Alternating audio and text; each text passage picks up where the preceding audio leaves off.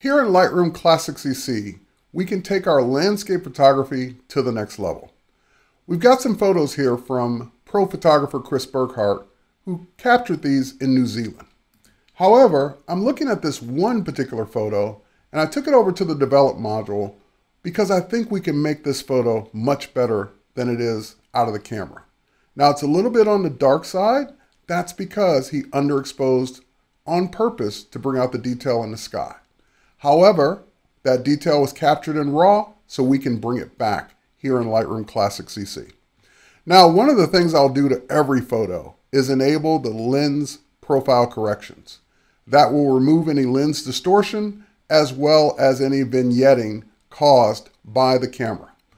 Next thing I'll do is I'll head to the camera calibration because we can get a much better starting point just by switching profiles from Adobe Standard to a richer profile that was based on the camera, such as Camera Landscape. As you can see, the color starts to come out in this particular photo. Now we can go to the basic panel, and from here, I can even get a better starting point.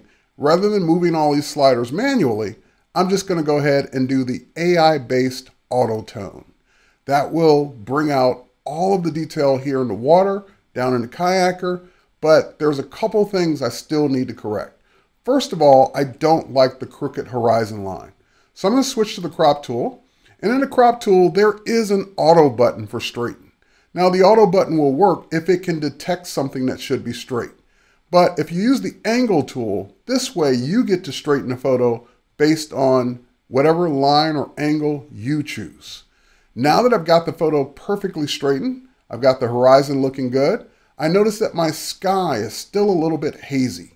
So I'm going to go over to my effects panel and I'm just going to bring up the dehaze ever so slightly. And look at what that does. Look at the improvement it makes in the sky just that easily.